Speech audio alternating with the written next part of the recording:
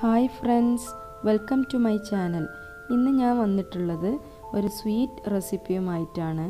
Turkish ഡെസേർട്ടാണിത്. എന്നാൽ middle ഈസ്റ്റുകളിലൊക്കെ സ്ഥിരമായി കാണാറുള്ള ഒരു ഡെസേർട്ടും കൂടിയാണിത്.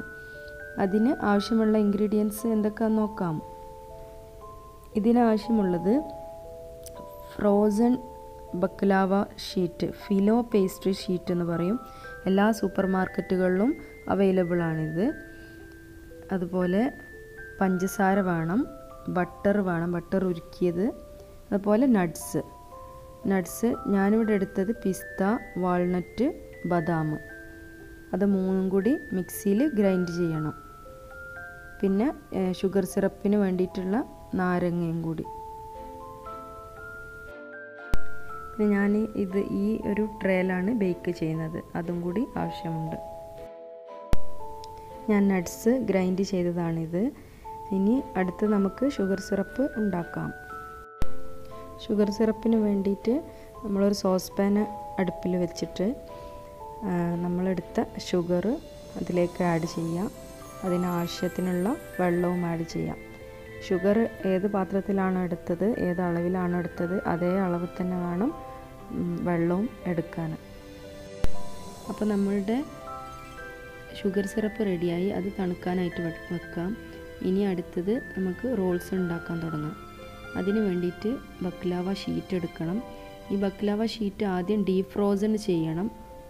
2 മണിക്കൂർ മുന്നെങ്കിലും ഫ്രീസറിൽ നിന്ന് പുറത്തെടുത്ത് വെക്കണം. അതിനുശേഷം നമ്മൾ ഓരോ ഷീറ്റ് എടുത്തിട്ട് അതിന്മേൽ ബട്ടർ നല്ലോണം ആക്കി കൊടുക്കണം.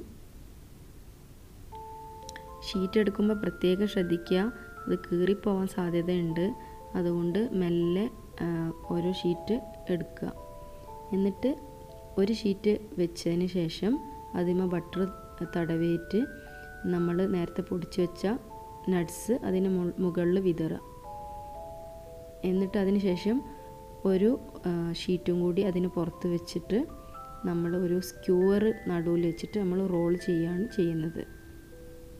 ഞാൻ ഇവിടെ കാണിക്കാം.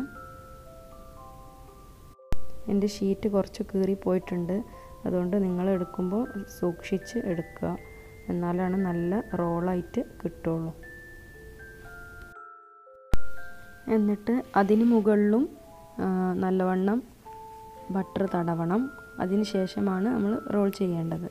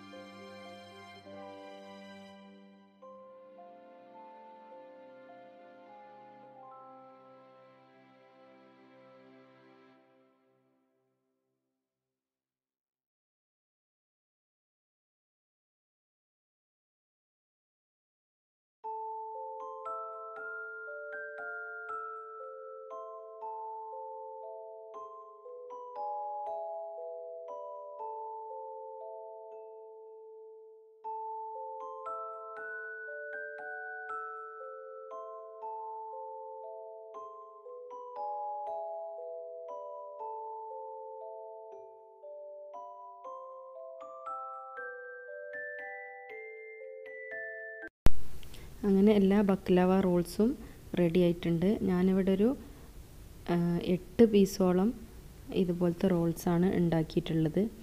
ഇതുപോലെ തന്നെ ഞാൻ ആ ഷീറ്റിൻ്റെ പകുതിയാണ് എടുത്തത്.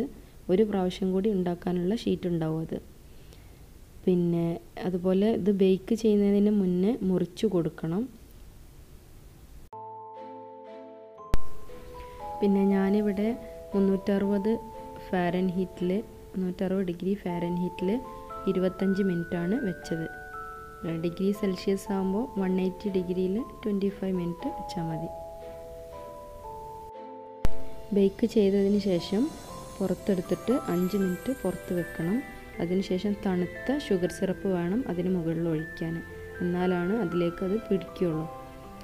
എന്നിട്ട് നമ്മൾ അത് ചൂടാറിയതിന് ശേഷം ഫ്രിഡ്ജിലേക്ക് വെച്ചിട്ട് നമുക്ക് സെർവ് ചെയ്യാം. അപ്പോൾ നമ്മുടെ ടേസ്റ്റി ആയിട്ടുള്ള മധുരമുള്ള ഡെസേർട്ട് ബക്ലാവ റോൾസ് റെഡിയായി. നല്ല ടേസ്റ്റ് ഉണ്ട്. എല്ലാവരും ട്രൈ ചെയ്ത് നോക്കണം.